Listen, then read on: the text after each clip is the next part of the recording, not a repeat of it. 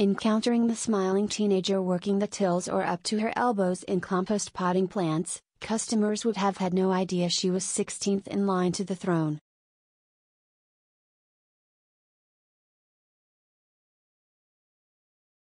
Yet the girl at the garden center was none other than Lady Louise Windsor, the unassuming daughter of Prince Edward and the Countess of Wessex.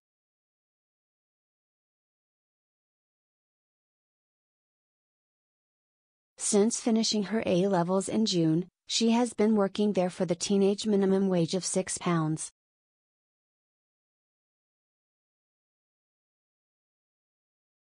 £83 an hour, not just getting her hands dirty, but learning what it's like to be in the real world, with real people, earning her own money.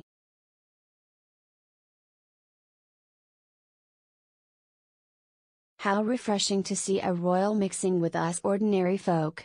As one person she served said, "It's not every day you buy your begonias off a royal."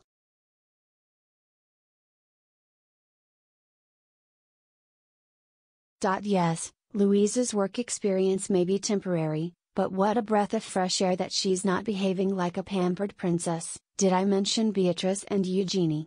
And is instead doing what any sensible teenager should in her summer holidays.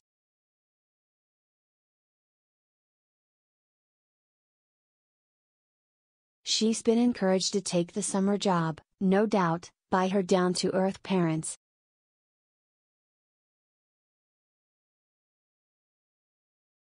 Ever since Harry and Meg's stomped off, Edward and Sophie have taken on more duties and risen up the royal ladder.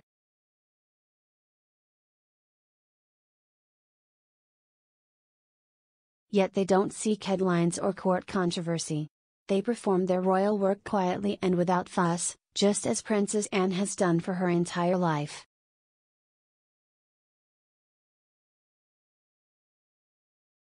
It's not always been the case, of course. Edward was pilloried for his disastrous It's a Knockout in the 1980s, while Sophie had to resign from her PR firm in 2001 after she made rude comments about royals and politicians to an undercover reporter.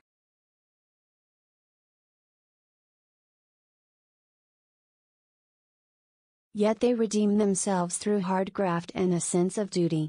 And now they're teaching their daughter to do what so many parents wish their teenagers would do: get off their lazy behinds, and smartphones, and get a job.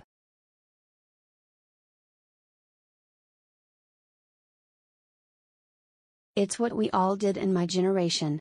Aged 15 in Western Australia, I worked weekends and holidays at the local supermarket and was promoted to the checkout, one month winning the fastest checkout chick in the West award.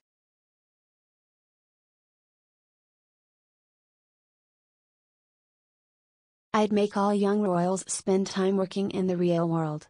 What an invaluable experience it would be for them to learn about mucking in.